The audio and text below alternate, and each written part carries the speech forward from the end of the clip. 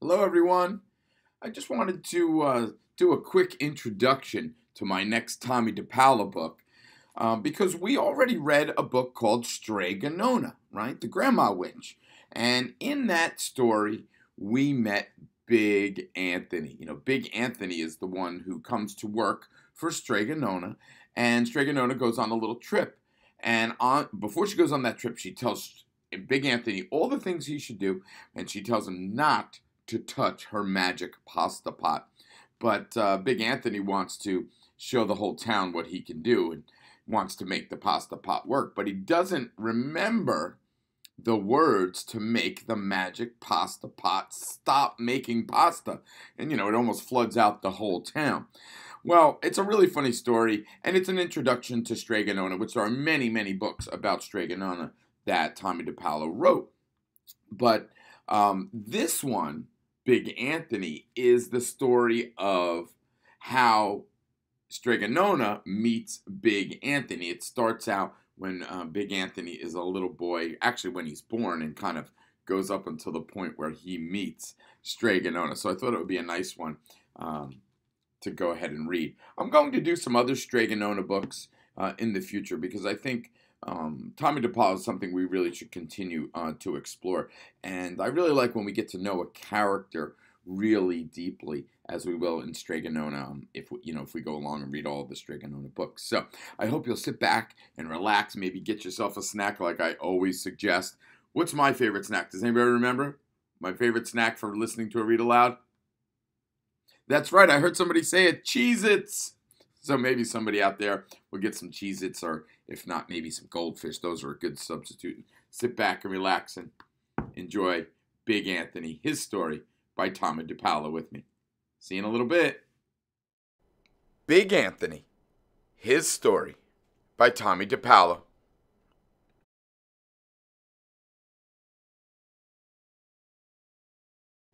It was a beautiful sunny day on a farm in the northern hills of the country we now know as Italy. Everything was set for a big feast. The whole family was gathered at the door of the farmhouse. "Here comes the bambino," Zia Rosetta, the aunt, called out. The godparents, carrying a fine baby boy, walked out followed by a beaming mama and a proud papa. "On to the church," Il Padrino, the godfather, announced. "This will be the happiest of days. This is the firstborn, and he will do great things." "After all," said Nonno Emilio, the grandfather, "children are our future." Everyone crowded into the church for the christening. The godparents held the baby as everyone gathered around. The baby was fast asleep.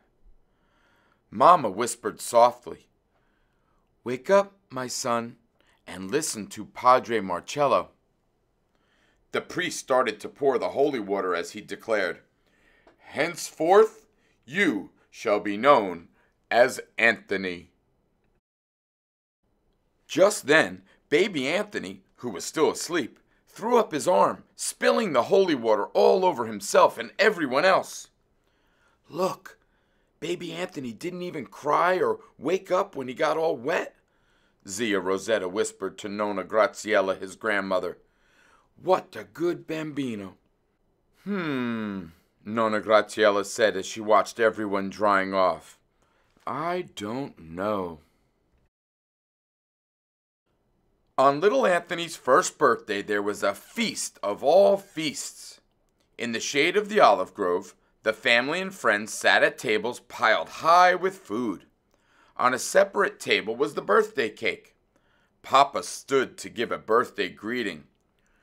"Sit quietly, my son, and listen to Papa," Mama whispered to little Anthony. Papa began to make a speech. It was a long speech. "And now," Papa said, "Felice compleanno, happy birthday to my little son." But little Anthony was nowhere to be seen. Suddenly, there was a loud crash. Everyone looked around, and there was little Anthony, covered in cake.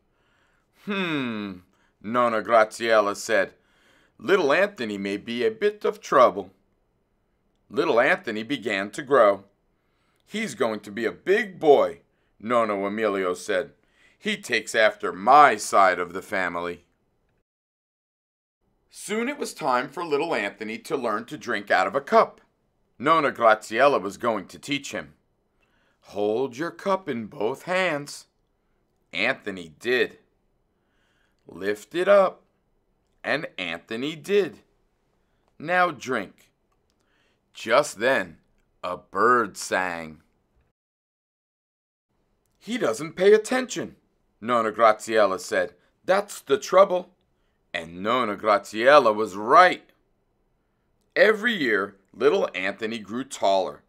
Soon he was big enough to help on the farm. Here's a basket, Anthony. Go to the garden and pick the lettuce the way I showed you. Then bring it to me in the kitchen, Mama told him. See, Mama, Anthony said, and Anthony did. Oh, Anthony, Mama said. Now Anthony was old enough to go to school. Anthony loved school, but the teacher kept on saying, Atención! Anthony, por favor, please pay attention. Because Anthony was the tallest boy in the class, the teacher asked him to stay after school one day and help tidy up the classroom. Anthony, would you please put all these books up on that shelf? We'll put the other things away when I come back. Are you paying attention to me? Anthony. Ah, si, professore. Up on the shelf. So Anthony did. As Anthony grew older and taller, he was needed on the farm. Anthony, Nonna Graziella said, take the lunches down to the field where the men are haying. And Nonna Graziella added, be sure to find a shady spot to put them so they don't get hot in the sun. See, Nonna, Anthony said. Anthony looked around. There were no trees in the field. I know, he said to himself. I'll put the lunches under the haystack. They'll stay nice and cool there, and I'll just take a nap until it's time to eat. So Anthony did. Anthony, Nonno Emilio called, wake up! Where is the food? We're hungry! Anthony smiled a big smile. I did just what Nonna Graziella said. I put the lunches where they would stay nice and cool. I put them under a haystack. I'll go get them right away. Now Anthony was the tallest one in the whole family. It's from my side, Nonno Emilio said. Everyone began to call him Big Anthony. Big Anthony, Mama said one day, go find your papa. The pasta is ready. See, Mama, Big Anthony said, and rushed out. And Anthony, don't leave any of the gates open. Did you hear me? See, Mama, Big Anthony shouted, gates open. And Big Anthony did. He left every single gate open. That's it, Papa said. It's time for Big Anthony to go out into the world and earn his fortune. Before he ruins ours, Nonna Graziella said. Arrivederci, Big Anthony. Buona fortuna. Good luck, the family called as Big Anthony set out on his journey. Down the highways and byways, Big Anthony strode south, whistling a happy tune. The whole world was ahead of him. How excited he was! He walked and walked until the sun set. He arrived at a town called Pisa. It was too dark to go any farther, so Big Anthony found a wall to sit against. He opened his sack and ate his supper. Before he knew it, he was fast asleep. The birds woke him at dawn. He stood up, stretched, and opened his eyes. What he saw shocked him. I must have leaned too hard against the wall, he said to himself, but I can fix it. And he rushed away before anyone was awake. Off he went down the road, pleased that he had fixed the tower. Soon he came to a place called Firenze. Firenze was filled with art. So Big Anthony got a job with an artist. Now, Anthony, the first thing I want you to do is to make the paints. See these colored powders? Mix each one with water and put them in jars. Do you understand? Si, maestro, Big Anthony said. Let's see, Big Anthony said to himself after the artist had left the room. I have to mix all these colors with the water and put them in jars. So Big Anthony did. You've ruined my paints, the artist shouted. You're fired. So Big Anthony traveled on until he reached Roma. Big Anthony had never seen such beautiful buildings and so many churches. Soon he came to a toll bridge that crossed the river that ran through the middle of the city. 2 coins, please, the man at the bridge told him. I have no money, Big Anthony said, but I'm here to get a job. If you let me cross, I promise to come back and pay you. Well, you're in luck. I need a helper. Would you like the job? The man said. Si, signor, answered Big Anthony, looking around. You must collect a toll of 2 coins, the man said, but not from the cardinal. Are you paying attention? Oh, si, signor, Big Anthony said, from the cardinal. All day Big Anthony let everyone go across the bridge, for free. Then up to the bridge came a long line of altar boys and priests, followed by the cardinal.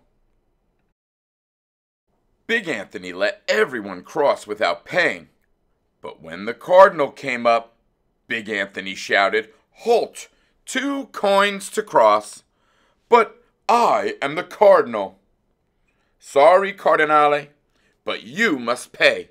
Everyone else can cross for free, but you must pay. My boss said so. So Big Anthony left Roma and headed south until he arrived at Napoli. Luck was with him. No sooner had he walked into the city than Big Anthony got a job as a waiter. Be sure to pay attention to the orders so you give the right food to the right customer, the owner of the restaurant told him. But Big Anthony didn't pay attention.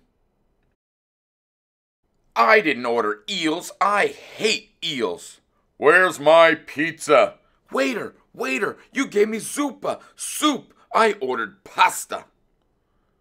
Out, the owner shouted. Just as Big Anthony left the restaurant, Mount Vesuvius, the volcano, erupted. Well, Big Anthony said, at least that's not my fault. Big Anthony headed south again until he came to the part of the country called Calabria. He walked down a hill and came to a little village. There in the town square was a sign. Someone needed a helper. Someone who lived in a little house up the hill. Big Anthony climbed the hill to the little house and knocked on the door. The rest is history.